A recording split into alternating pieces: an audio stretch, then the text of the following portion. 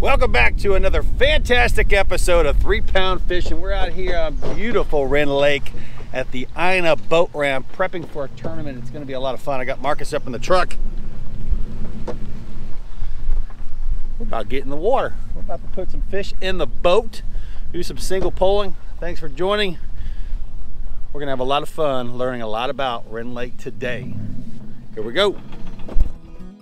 All right, folks, great episode here. We're going to pre-fish for a tournament, and we're going to actually do the tournament in this same episode. So we have 2 tournaments going on. We have one with Thumb Therapy and one with Southern Illinois Crappie Association, and both tournaments are happening at the same time on Rend Lake. It's roughly 18,900 acres located in Benton, Illinois, an incredible fishery.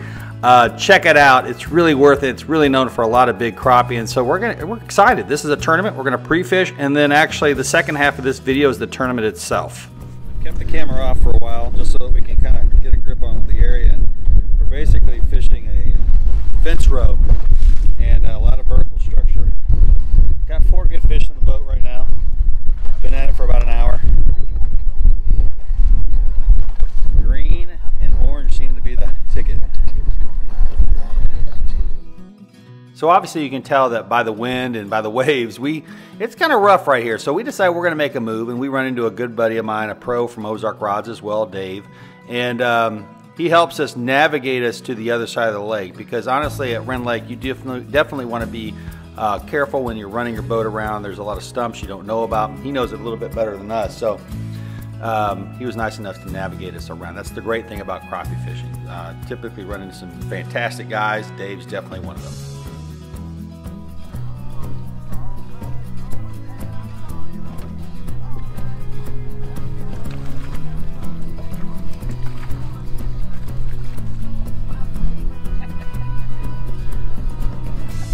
Dude, it was the movement.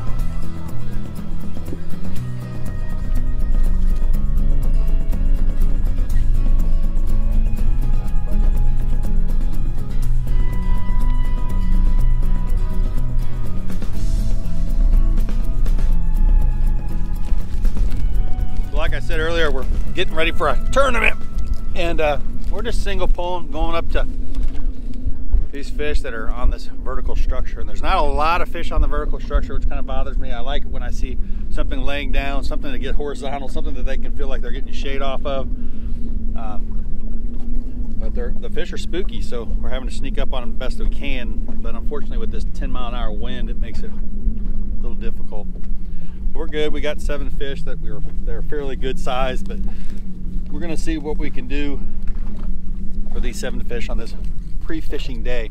Our goal today is just really covering as much ground as we possibly can, even though we are trying to figure out exactly what it is that they like. But I think we figured out the baits, don't you?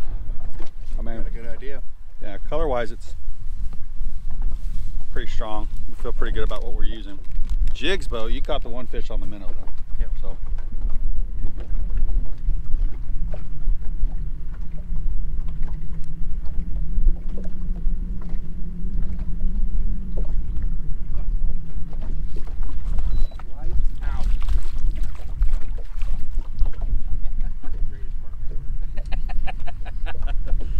So Rend Lake has a lot of white crappie, and you can distinguish that by the vertical bars on it.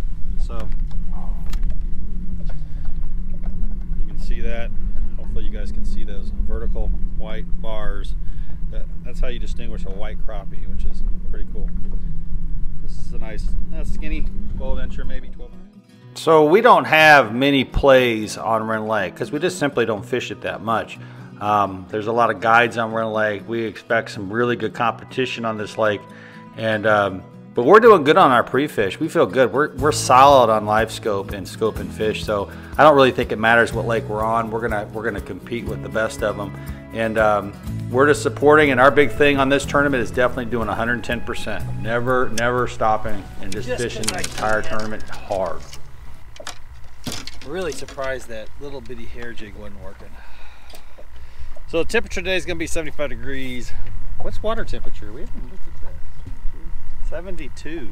Fish are done spawning. It is post spawn. Out of the buck brush. Minnow. There we go. Trying a lot of different things today.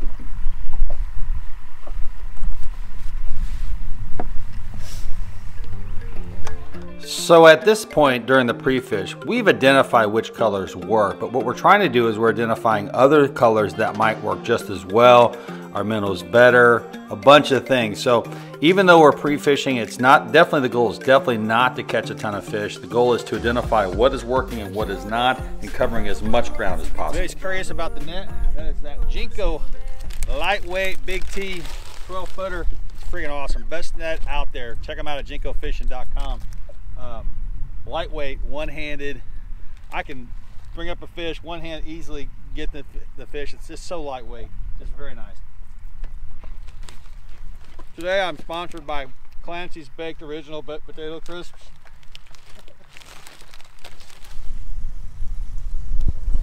Wild hair, don't care.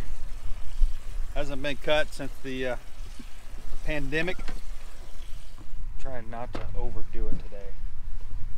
You know what I mean? I don't want to feel dead tomorrow. It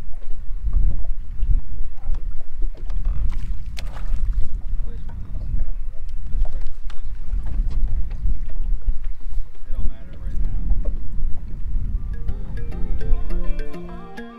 now. All right, so after a pre-fish, we've got a plan, and the tournament is up next. Marcus, how do you feel about your pre-fish? I think it's going pretty well. We'll see. I can't give out any information right at this time.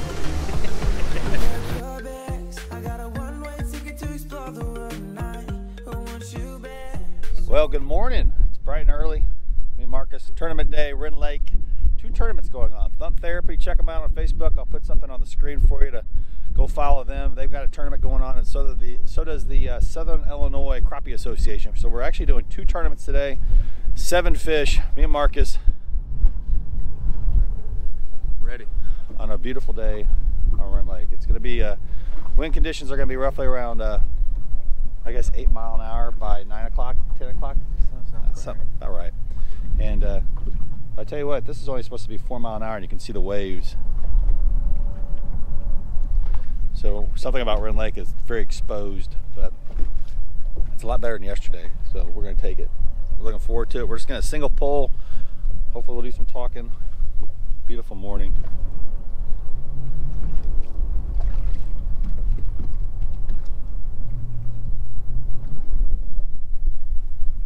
We don't do a lot of talking during the tournament, but here's our net, Jinko fishing net.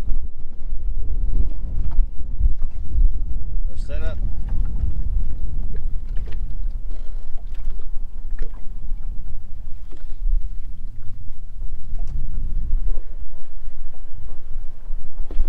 Let's go. All right, so it's game time. And so our original plan is, at this point, to fish exactly like we did it during the pre-fish, outside of Ina boat ramp, and then move over to 3 fingers then when the wind actually picks up. Now, we did really well during the pre-fish, I'm not gonna lie. We probably ended up with 9 pounds and something, and we were messing with baits that we knew probably weren't gonna catch fish, and we didn't. So had we focused just on the good baits, we think we would even put a bigger number together. So, you know, our goal today is to fish 110%. Also to prove that if you're a good live scope fisherman, it really does not matter what lake you're on. So, you know, there's always a lot of pride in people that fish a lake for just, that's the only lake they fish, and they think they're gonna compete. But our point is that if you're good at live scope and we can find the fish maybe the week prior to an event, we're gonna be able to compete with you because we're that good at live scope, and we are. So we're working hard, 110%, and that is our goal today for every single minute of this tournament.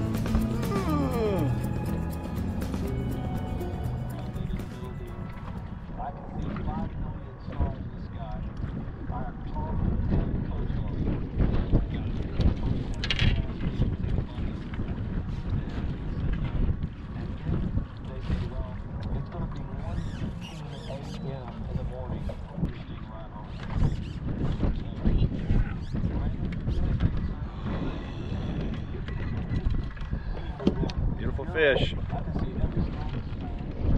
So about an hour into the event, we decided that it really just needed to be me going towards the fish, and Marcus was going to be the net man at the time. If there was only one fish to focus in on, it had to be a big fish. It was going to be single fish. I'm going after it. I had a really hot bait. I mean, they were popping on it every single time. It did not matter what I threw it down at. And Marcus was just always going to be there ready. And I thought it was a great strategy. And I'm telling you what, we put a lot of good fish in really quick with that. When you've got a hot bait, I mean, the other strategy could be that both people put that bait on, but I think sometimes that might just spook the fish. And so when I'm working single by myself and he's just worried about netting the fish, it makes it so simple and so quick, especially when you're fishing just for one particular fish. Not having to wait for the net. You can see here Marcus is just getting ready. That's all he cares about right now. He's focused in on getting ready to net the fish.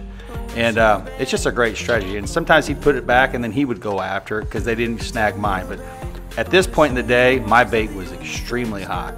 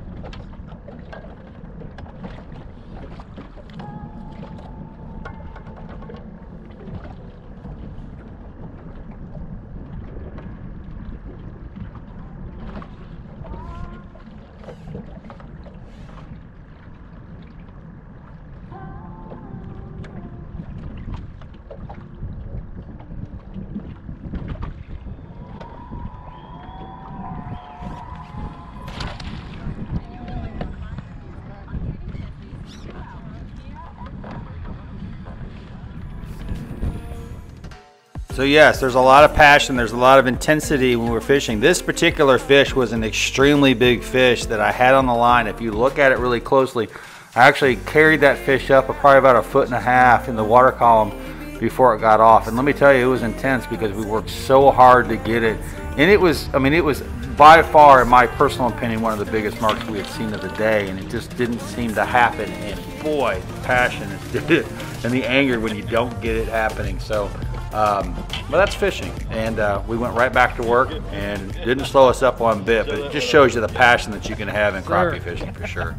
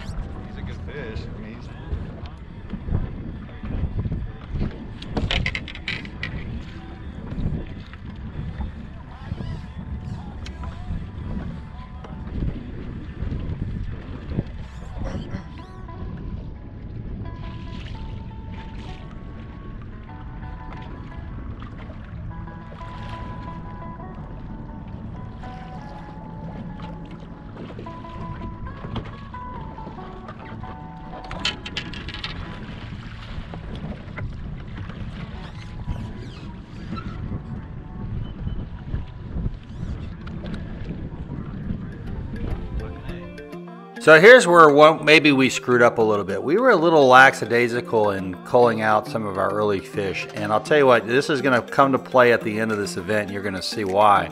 But rather than, pointing to one versus the other and which one is bigger, you really definitely have to take your culling seriously, because it comes down to hundredths of an ounce. I mean, it's ridiculous what it comes down to. And it always tends to come down there. So you have to take it serious. And so here we are, we're culling out our fish. We always keep roughly around 8 to 10 fish, and then we start narrowing it down to the 7 that we're counting. But either way, taking it serious is extremely important. And at the beginning stages of this event, we didn't. We were just pointing to them. So you'll see at the end what this turns into.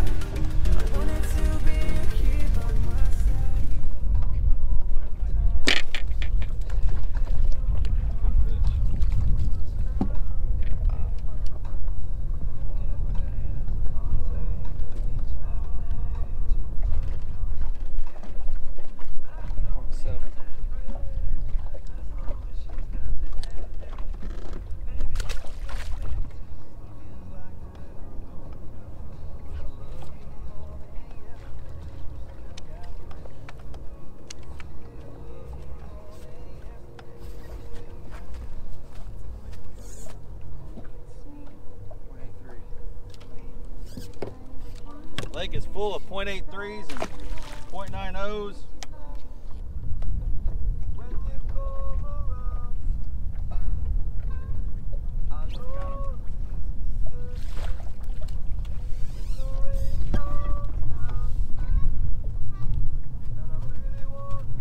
Shrinks and gets into the boat. All day long with these. .8s, .9s. Beautiful fish anywhere, not on tournament day.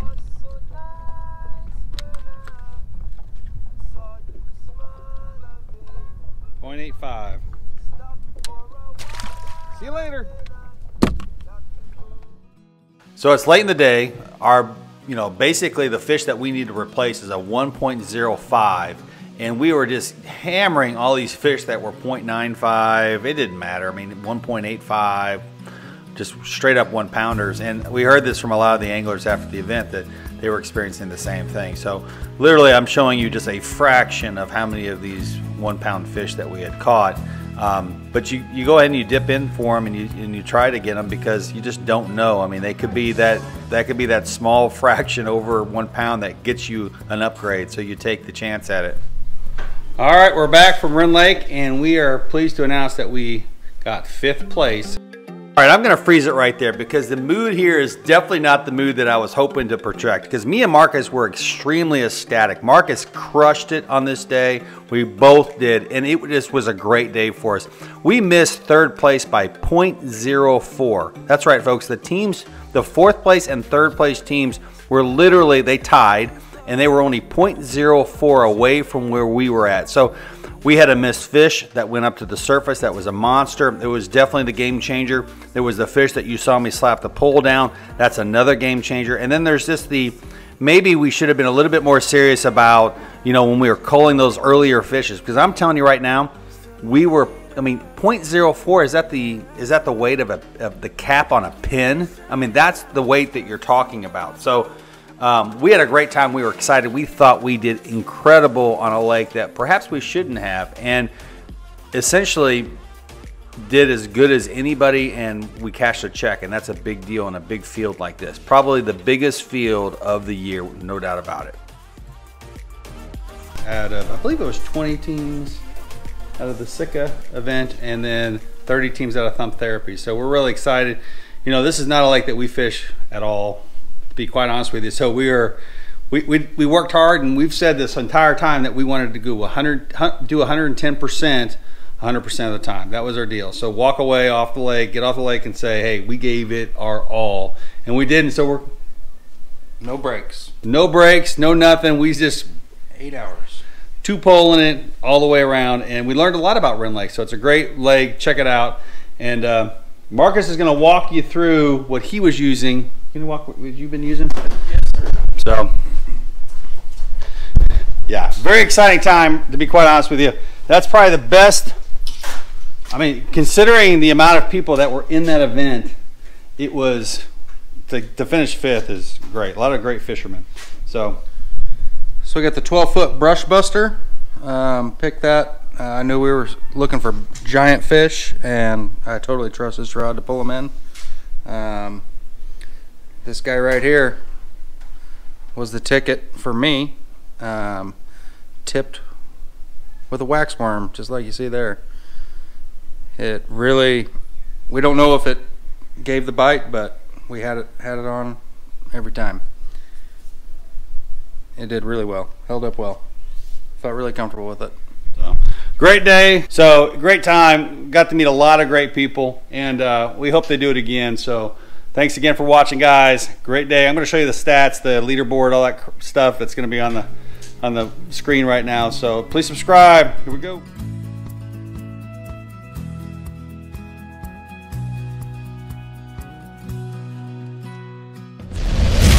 Thanks for watching another 3 Pound Fishing episode sponsored by these great companies.